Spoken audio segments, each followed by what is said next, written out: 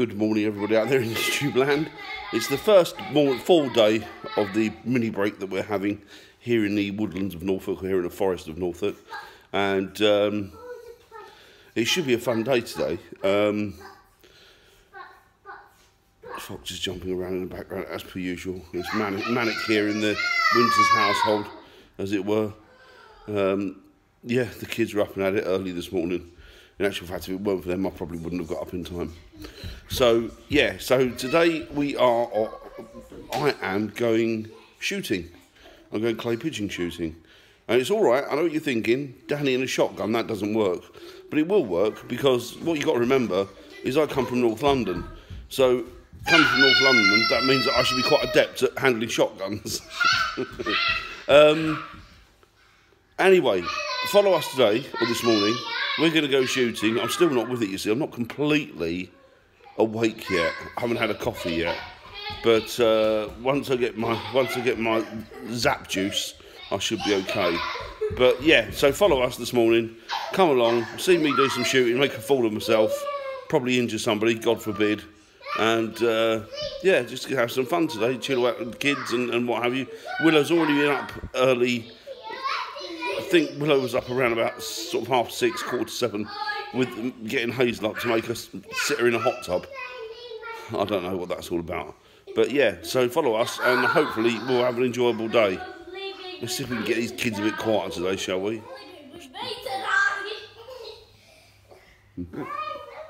Manic. And Lily, as usual, up and at 'em dog. There you go. This is what I had. This is it. This is what I had all morning. Absolutely manic. There you go. There you go. Brilliant. I'll probably put in all that today. Right, that's it now. I'm blowing off all cylinders, so that's good. So as I say, let's get out of here. Let's get down to that not rifle range, I don't know what you'd call it, where you shoot clay pigeons. There must be sort of some terminology or name for it. But let's get down there anyway, and let's see how many of these clay pigeons I can knock out of the sky. Probably none. But yeah, let's get down there and see what we can do anyway, shall we? See you in a bit. What's Smiley? Are you Smiley? Are you Smiley? Fox, come on, Lily's in the back, ready for the off. Fox. It's a family day out. Fox. Willow's in the back. Hello. Hazel's in a happy mood as ever. I am. Fox, come and get in the car. I just went in the hot tub. Did you? Good girl. So this is a view with a little bit more light of the place where we're staying. A little bit more light than yesterday, anyway. So yeah, we're deep in the woods here. There's the woods there, obviously. Don't need to point that out to you. So yeah, that goes in quite a few 100 acres. And there's our cabin. It's a little bit of a better view in the light. So there you go. And then we're back around to the cafe restaurant shop over there where we ate dinner last night. Very nice it was too. But that's where I want to be.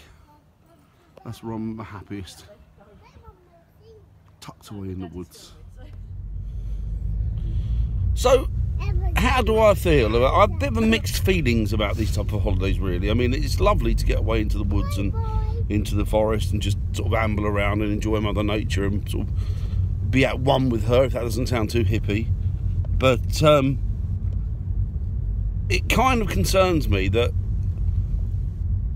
you know, I mean, should that amount of woodland be owned? Should that amount of woodland be cut off from the public and only be enabled in use for people that pay for it? That's the bit that sort of grinds me a little bit. That's the bit that winds me up. And the thing is that, you know, we've paid, well, I'm not going to say what we paid for it, but we paid a lot for it. And I mean, it's 4 days, no, 3 days? Yeah, 3 nights. 3 nights that we're here. And we've kind of paid for the nose. And we only did that because we got a bit of Christmas money. So that enabled us to sort of plough that into it and get away for a few days. Otherwise, I don't think we would have been able to have afforded it generally, because it is an awful lot of money for those 3 days or 3 nights. To give you an idea, if you were to stay here for a week at Christmas, you'd be looking at, was it over £2,500 for a week. Yeah, but that was 5 people, so you're in a bigger cabin. Yeah, it's 5 people, bigger. It's still a lot. I mean, £2,500, but that will give you some sort of idea as to how much they're actually charging. Is it Forestry Commission that own it? No, I don't think so. It's privately owned, isn't it? Yeah, I think so. I think it's privately owned, but it does concern me, you know, that nature should be there for everybody to enjoy. How do you put a price on nature? Well, quite clearly they seem to have. But I don't think it should be there just for the use of people that have got the wherewithal to enjoy it. It should be there for everybody to enjoy it. It doesn't say private land anywhere around there, so people can go and walk their dogs in there. It's just that. Maybe you can. I don't know. I haven't. But then I haven't seen anybody in there other than the people that are staying there. To be honest with you, well, the guy that was running, I saw he was over in the cabin opposite. But yeah, What's that, Fox? he's made Hazel quite envious because Hazel wants to run. Did you know Hazel was a runner? She doesn't often speak about it, do you, Hazel?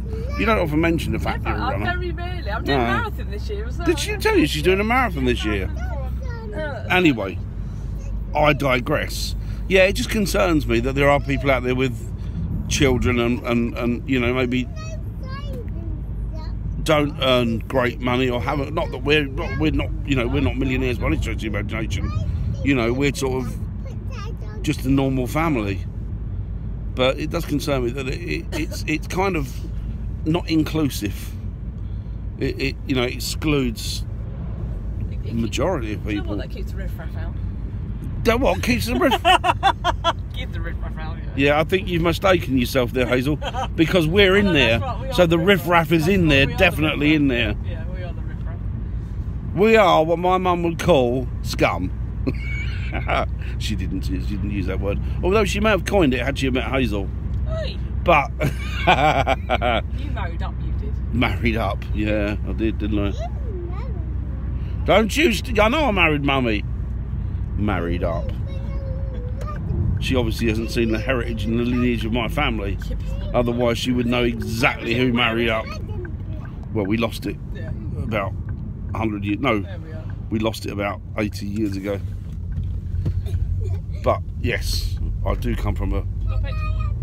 Well, I'm not anyway. It doesn't matter. Right, okay, guys. So I will speak to you a little bit later when I get the shotgun. And remember, like I said, don't worry about me in a shotgun. I was born and brought up in North London. I know exactly how to use one. Hope it's not sawn off, because those are the ones that I used to use in North London. It's got the greatest of views, guys, but I'm going to show you just how pretty it is around here. All right, now we get into there we go. It's don't take the notice of this little stretch through here. Oh, that's cool. But it is pretty through here. What, monkey tree? Yeah, with all the Christmas Monkey decorations. puzzle. I didn't see that. That is very cool. I saw. What was he? You might be taking it down. Taking it down, yeah, I would guess. So the thing about Norfolk, it is quite open, as you probably know. But it's beautiful. We've just driven through some little villages. I didn't get the bloody camera out in time to take some footage of it. But I'll try and get some on the way back, but it's very pretty. And as you would expect from Norfolk, very rural. And flat. And flat, yeah. Well, I think that's Lincolnshire, isn't it? They say it's flat, or is it Norfolk? Norfolk's flat. Norfolk. Flat as the proverbial witch's tit, as they say, isn't it? Well, it's a pancake. It was It's a like more pancake. PC term. Yeah, but I'm not PC, am I? That's true. I'm most unpolitically correct, if that is a saying. Yeah. I am going slowly. Yeah, go slowly, mummy. Fox has told you. Fox is the health and safety police. Hey, I have the orange jacket. You do have an That's orange true. jacket. Listen, kids, Yeah? don't wind me up, because I'll have a shotgun in a couple of minutes. You're a bit bad at So don't wind me up, alright? Goes to you as well, Hazel. Yeah, whatever. We've arrived. At least I hope we have. Yeah. Bumpity bump here. Right, let's have a Right, look. so we can't get through there. Okay. Maybe we haven't Oh, I arrived don't know how to get there then. then. Okay. Let's have a look. So these are the type of flint cottages that you sea in Norfolk. Very pretty. And some of them are made solely of flint. Sort of another material by the look of it. Or, you know, another material that's solid. There we go. Quad biking, clay pigeon shooting. Yeah. Yeah, look over there. Really rustic. Stop kissing her on the nose then.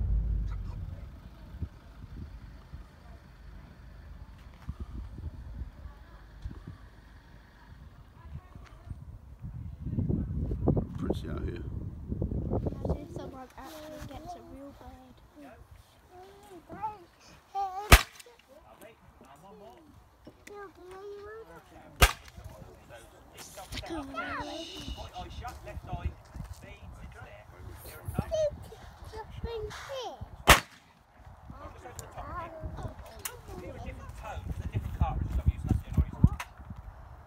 Okay. So say it again. Just get that right eye shut, left eye, looking at that lead there. Here it comes. Go. There. Just place it on top of the barrel. Here it comes. Touch the bottom of that cage. The bottom. The belly button touch.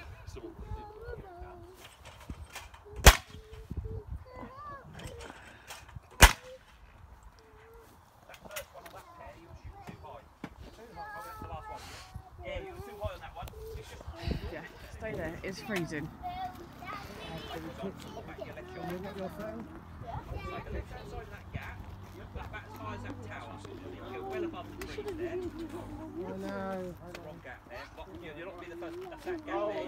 That's the one.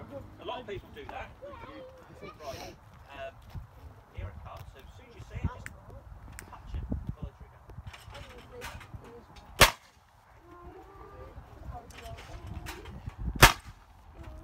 Shoot over that. Go a little bit more to the left for me. That's it. That's a better point for you. Right, here it comes again. Is it quite hard to hit? Same again. Out, get off. Just over the top that time. Fox, get off. You're shooting a this time, as soon as you see it, try and touch it. Don't rush it. If it never takes you long, that's fine. Here it comes again. That's it. And another. There, that time. Well, that was good fun. Really enjoyed that. I always do when I do clay pigeon shooting. But look at me, like I do it every day. I don't do it every day, obviously. But I have done it a fair few times over the years, and it's always been fun. So yeah, that was jolly good fun. But it was absolutely blisteringly cold. So the footage that you see on there is Hazel took it. So forgive me if it's not the greatest. She did her best, but in the weather with the kids, I think she did quite well, to be fair. So yes. Oh look. Oh, look, it's a monkey. Who? It's not a monkey. Right, never mind. Anyway, yeah, it was jolly good, and there was a boy there of about, I think he was about 15, 14, 15, quite young anyway, and he was just knocking them out of the sky like they were nothing, like just absolutely nothing. So yeah, so he beat me, hands down. Then he beat a lot of people. He beat his dad, which I think is even more embarrassing. And Fox consistently told me how rubbish I was, but Which was nice. which was nice. It's a nice bit of confidence building from your son there. So yeah, so onwards and upwards. Hi guys, unfortunately I didn't do that much vlogging today because I was too busy just chilling and relaxing. So after the shooting, which was an experience and very, very enjoyable, we came back. I did a bit of reading, chilled out, took Lily for a little bit of a walk, and then we came back, and this afternoon all I've done is, well, basically I've just laid in a hot tub. Now I was very, very anti-hot tubs. They're one of those things that I was always concerned held lots of bacteria and weren't particularly that hygienic. But the thing with me is because of my shoulder, because it's sort of knackered, for want of a better description, and also because I've got, I don't know if I told you guys, but I've got a 3 compacted vertebra at the top of my neck due to that accident as well. It means I get quite sort of stiff up there, and it needs manipulation. But a hot tub, first time ever using one, it's actually really worked wonders, because it means I can move my neck about a bit more than I normally can. It's relaxed my arm. It's sort of taken a lot of the stiffness out of the shoulder. I know it's only a temporary measure, but you know, I'll take anything, you know. But yeah, so it's great. I really enjoyed it. Hazel was very pro them. She likes them. Although I don't think she's had much experience with the hot tubs before sort of this weekend. Willow absolutely adores it. Fox is not allowed in there because he's 3, and the thing is that they can't, at that age, they can't sort of regulate their own temperature, so you can't really sort of put them into that sort of environment that's warm when it's cold out, and vice versa. So yeah, it's been a very enjoyable day. It's been lots and lots of fun, and yeah, what a time to be alive, hey? Shotguns in the morning, hey? And books and hot tubs in the afternoon. Do you know, the only thing I was missing was a glass of wine. But I'm sure I can remedy that at some point. So yeah, I'll speak to you in a little bit.